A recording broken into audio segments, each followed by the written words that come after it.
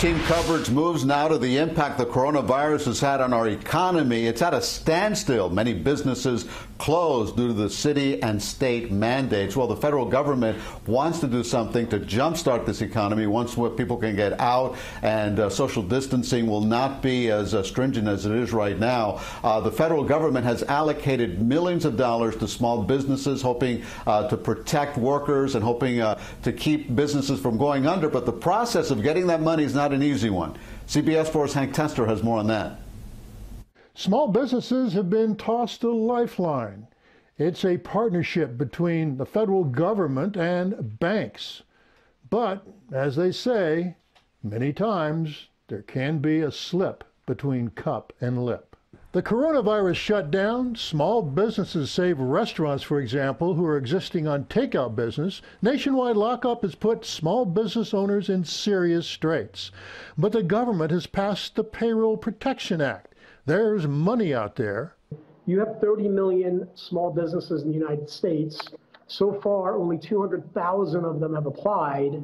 This money is going to run out quickly. Part of the Coronavirus Relief Act can help small businesses, but if you are really a small business, preparing for a loan can be daunting. The businesses that are resource challenged, they're wondering what they can do right now to not only put together the paperwork that's necessary, but to try to process their application, to try to find institutions that are willing to process them.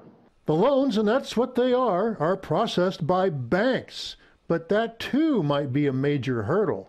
They might tell you, hey, you're not a customer, so we can't deal with you. Have you run across that?